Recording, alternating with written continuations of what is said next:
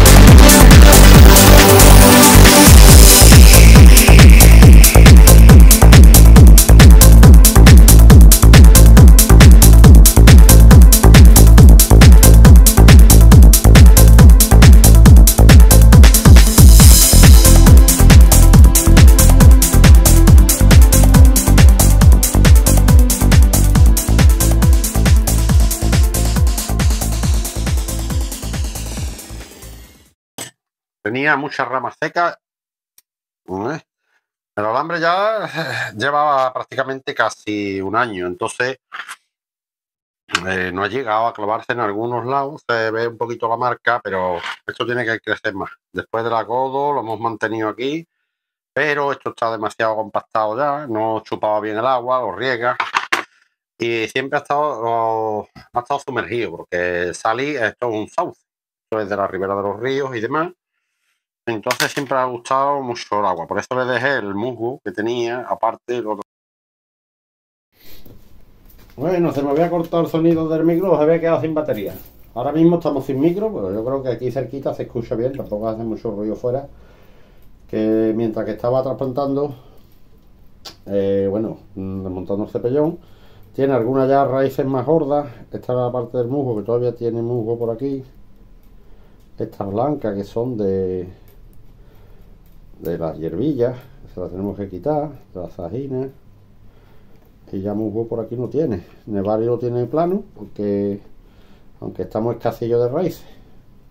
Entonces lo hemos metido aquí en estos aminoácidos y lo tenemos ahí durante un rato. Vamos a ir preparando la maceta.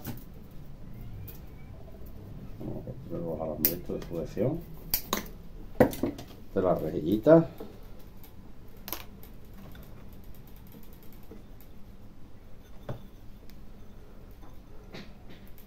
Una cosa que tiene el micro que tampoco tiene mucha calidad, porque le da más caro, pero evita mucho ruido. Ahora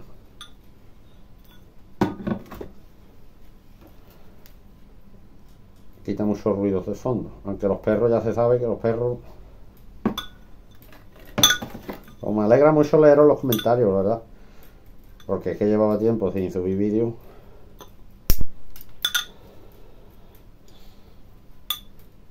Pero está muy liado. Vamos a ver. Tengo también, me desahogo también los cursos los domingos. Entonces con los cursos los domingos pues tengo más desahogo para liberar la afición. Entonces los domingos es cuando más trabajo árboles, la verdad. Además en el invierno no solo yo trabajo tanto los árboles. No sé que tenga que hacer un retorcido en un pino o quitar alambre. Trabajos un poco sucio. Limpiar las macetas, todas esas cosas se pueden hacer en invierno, ¿vale? Pensar, preparar los que tienes que trasplantar, las macetas de los que vas a tener que trasplantar, un poco prever lo que vas a hacer después cuando llegue la época. Los arces se acumulan todos a la vez, todavía es pronto. Ahora se pueden pinzar, se pueden podar. Yo aconsejo, yo tengo la fecha cogida de mediados de febrero para adelante. Bueno, yo creo que esto está ya. Bueno, vamos a dejarlo mientras que escribamos el sustrato y ya vamos echando, quitamos esto de aquí. Esto lo vaciamos. Ya os enseñaré cómo reciclar esto para la basura. Y eso es la cadama para reciclar. Está cargando la batería. Bueno, pues ya tengo el micro puesto. Aquí tenemos macetas. Vamos a cribar la cadama.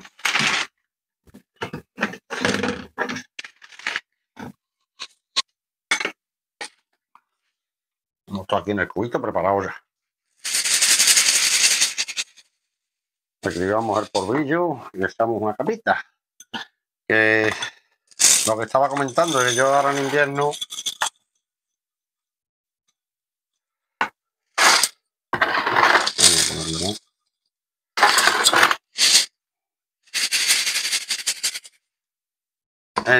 poco se hace. En subir vídeo. En otoño se hace más, dependiendo, los pinos, podas.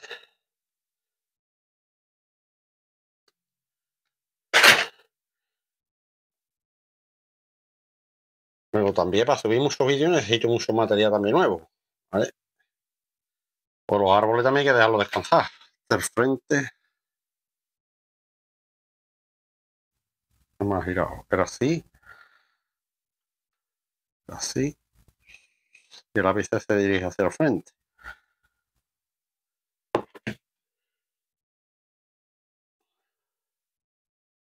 Cerramos bien este pellón. Ahora va a crecer mejor. En este sustrato tenía calamas, pero esto estaba ya también con mucha hierba de tenerlo en agua, porque es que estaba sumergido en agua. Es que si no lo sumergía en agua no se hidrataba bien, ¿verdad? Y estos son, en el bonsai se dice nunca hagas esto, nunca hagas lo otro, pero eso depende. El nunca y el siempre en bonsai no existe. Es un error. Nunca hagas esto, nunca hagas lo otro.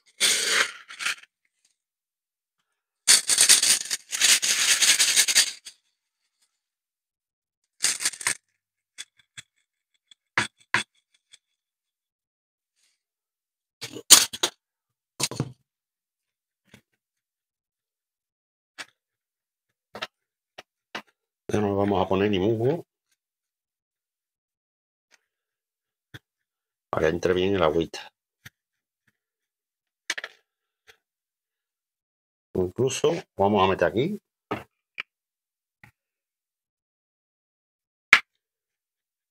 para que se empape bien.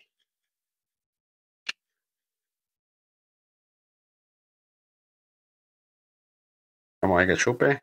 Seguramente la humedad suba para arriba, aunque no más llega la humedad por aquí. Bueno, lo vamos a dejar ahí. Os voy a enseñar una curiosidad. Más que curiosidad, ya la sabréis seguro. Como se ponen los juníperos ahora en invierno. Cortamos y me traigo juníperos. Bueno, pues aquí tenemos los juníperos como están. Mira, marrón, marrón, marrón. El verde, a efecto de cámara, pero el verde es este, ¿vale? No sé cómo se verá el color, pero esto es un hito de agua. Mira cómo está. Y esto es increíble que después, mira cómo está, del frío que han pasado, de las heladas, de todo. Mira, este igual, esto es un sargenti, que es también. Y está, y aunque ustedes lo veáis marrón, no pasa nada. Este Itoigawa sí está más verde. Sí está más verde. Pero también está por la parte más alta. También está más... Por la parte que le da menos, más refugiada, más la parte baja está más verde. Pero será porque está más bajo y le da menos el aire directo. Este es el retorcido, que retorcimos. No sé si lo acordáis. Mira cómo está. Marrón. Y este es el Sargenti, pues fíjate cómo está. ¿Lo veis? Parece que están muertos, ¿verdad? La diferencia de color. Por lo tanto, cuando lo hacéis así, no se le caen las agujas ni nada. Le caerá alguna vieja, pero que no le pasa absolutamente nada, ¿eh? Después, cuando empieza el calorcito a funcionar y ellos empiezan a despertar, cambian radicalmente el color. Es increíble, pero es cierto, es así. De modo que si tenéis algunos juníperos así que se están poniendo de este color tan feo, porque esto es marrón, pues no preocuparse, eso es del frío. Los del norte estarán más acostumbrados que nosotros los del sur. Creo yo. Pero que ya se puso así el año pasado. No sé si era por la tormenta Filumena o por la Filumena, se puso así de las heladas. Y los demás, este no tanto, pero este se ha puesto tela de marrón. Entonces, es una cosa, a mí me da cosa hasta subir a la azotea y ver los árboles así, pero es que en invierno ya se sabe. Si lo tuviéramos bajo techo, un recubrido, un invernadero o algo, en muchos sitios los meten bajo invernaderos si las temperaturas son demasiado frías, pero aquí tampoco, es decir, para unos días que hemos estado a 1 grado, 0 como mucho, 1 o 2 grados, pasa que han sido muchos días a 1 grado o 2 y quiera que no, pues ya las temperaturas ya están subiendo, aquí estamos a 20 grados de día y máximo que bajan son 8 o 9 grados, 7, 8, 9, 6, como mucho. Entonces ya tanto el frío no está haciendo tanta mella. Voy a dejar un poco la cámara para que ustedes lo veáis. El color.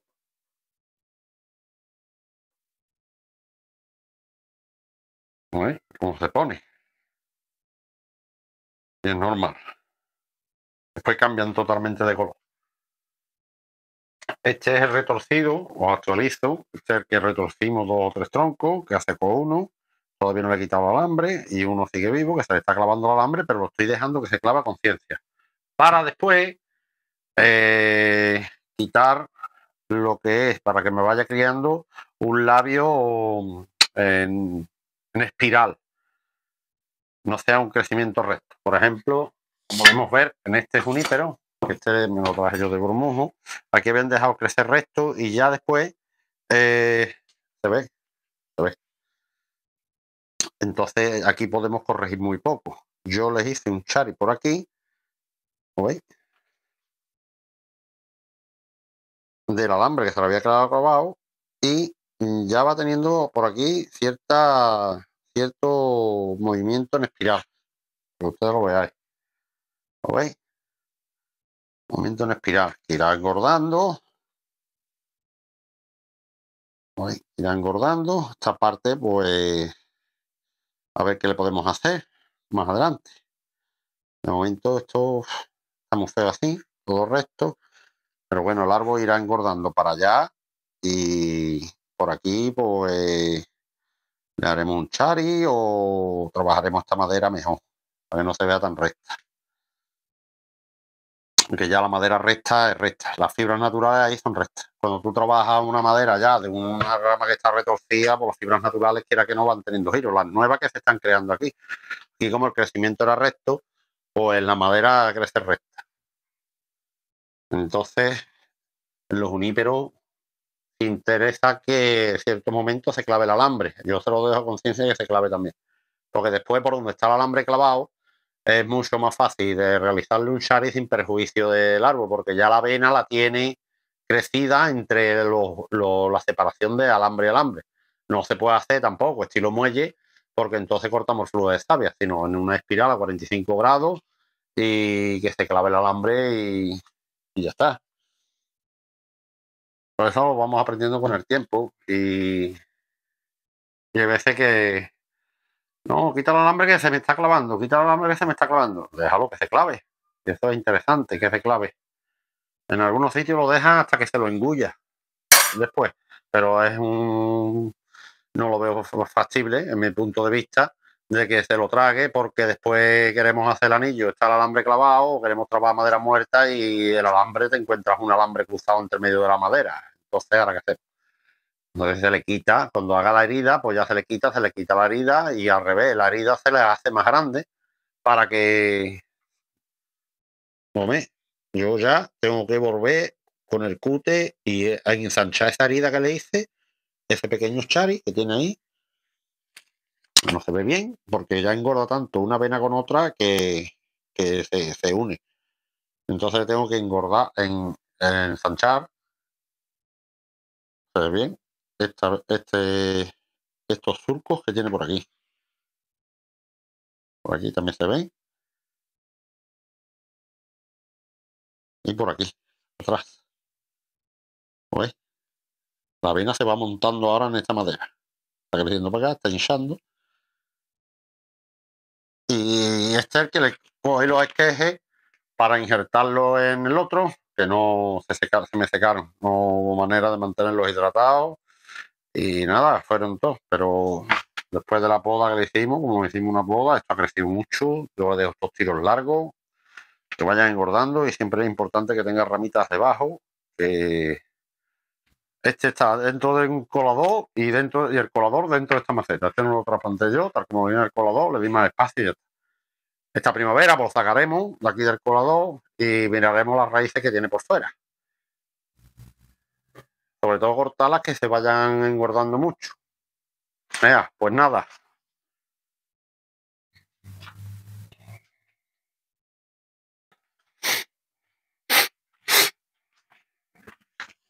Pues nada, con esto me despido de este vídeo y a ver si cuando brote esto y seguiremos grabando vídeos. Ahora nos toca los arces palmatum, el olmo que os dije. Hoy no he podido hacer, hoy me he desviado por el trasplante de Salix. Quizás mañana pasado haga del olmo, porque estamos apretados. El manzanito, que lo pusimos una maceta muy estrecha también, están comenzando a brotar. Y me preguntáis los olivos, las coníferas. Coníferas ahora mismo, como veis, hombre, a lo mejor la tenéis más verde y demás. Pero las coníferas en abril o así es cuando los brotes nuevos se ven que son más claritos, que van saliendo, es el momento idóneo para trasplantar los juníperos. Los pinos, cuando las velas se alargan y empiezan a asomar las pequeñas acículas, es el momento idóneo, no antes. Los acebuches y demás, depende del clima. Pegado a costa que no hay helada, por ejemplo, en Málaga, en Cádiz, suelen trasplantar a finales de febrero, incluso en marzo. Pero yo esperaría aquí, por las heladas que caen aquí más en interior, no está pegado a costa, allí no bajan las temperaturas de 10 grados ni en invierno, para nada. Y de aquí sí bajamos a cero. Entonces, para que no haya helada, no haya impedimento en que el árbol, cuando lo trasplante, inicie bien su crecimiento, porque siempre un trasplante, después nos defoliamos y demás. Hay veces que se desfolia un poco, o incluso todo. Hay que lo desfolia en zona Cádiz, Málaga, desfolia en febrero, hay que lo desfolia en febrero, trasplanta y demás. Pero yo no puedo hablar sobre ese clima porque no es el mío. Yo aquí, en abril, sí desfoliaría y trasplantaría. Y yo sé que en abril están metiendo como bestia, en abril, incluso en mayo. Y en esa época aquí el crecimiento es muy vigoroso y eso es lo que hay que aprovechar siempre en los trasplantes. Cuando el árbol está muy dormido, a no ser que sea, como vimos en el vídeo anterior, el almendro, el enebro, los chanomeles, me habéis preguntado también, los chanomeles se pueden trasplantar tanto en otoño como en invierno. Aconsejan más en otoño porque dice que crean unos tubérculos en las raíces que yo no los he visto nunca. Yo he trasplantado en febrero, en enero, febrero, sin problema ninguno. Y los prunus mumes igual, en febrero o así. Si el árbol tiene floración, vemos que tiene las yemas, pues esperaríamos que floreciera, quitaríamos antes que meta la hoja, quitaríamos la flor y trasplantaríamos. Podaríamos la flor y trasplantamos. No podemos dejar la flor mucho tiempo porque entonces se junta la flor con el verde y no sabemos. Entonces florece, echamos la fotito, por ejemplo, uno incisa, florece, que si lo queremos hacer antes en otoño, lo podemos hacer en otoño, y entonces cuando llegue el invierno florece, después brota y demás, y no hay esa interrupción del árbol en ningún momento.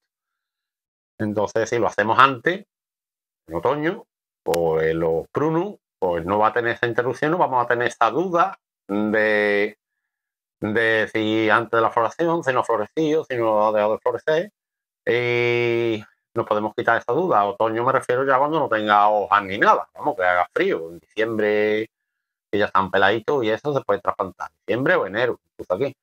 En enero depende del frío que haga cada año, ¿vale? Porque hay sitios que no hace tanto frío en enero, empiezan a brotar muchos árboles, hay temporadas de que sube el calorcito y brotan, después vienen las heladas y se paran, como ha pasado este año también. Y los árboles, aunque haga frío, ellos notan el crecimiento de la luz diaria. Entonces los días son cada vez más largos y ellos están deseando de brotar. Hay veces que brotan, pero después vienen las heladas y se paran, se vuelven a parar. Y nos confunden a los que llevan poco tiempo, se confunden la época del trasplante. El trasplante se hace cuando el árbol, el caduco, cuando el árbol está comenzando a brotar. Así no falláis. Después que los que llevamos más tiempo sabemos más o menos las fechas de cada uno cuando brotan, entonces nos anticipamos un poco porque tenemos muchos árboles. Pero que los árboles caducos es cuando empiezan a hinchar yemas. Si empiezan a hinchar yemas en enero, pues no, depende. Es que decimos caduco y todos no son iguales. Y esperaríamos un poco más. Por ejemplo, los arces, aunque empiecen a hinchar yemas en enero, después yemas en enero, febrero hinchando yemas y no abre, ¿sabes? Y no abren hasta marzo. Entonces es anticiparnos demasiado la jugada. Yo por eso a partir de la segunda quincena empiezo a trasplantarse porque de febrero, porque sé que no voy a fallar. Sin embargo, los burgerianos son un poco más tardíos. Depende del burgeriano, también el árbol, el virgo que tenga, lo viejo que sea. Y para mí brotan antes los palmatus, sobre todo el Yamamomilli, el Sangokaku, el Arakawa brota un poco más tarde.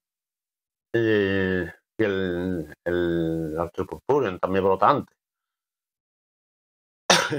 Bueno, pues nada. Yo creo ya que he hablado bastante. Esperemos no se haya apagado el micro. Ya está parpadeando en rojo. Y nada, hasta el siguiente vídeo.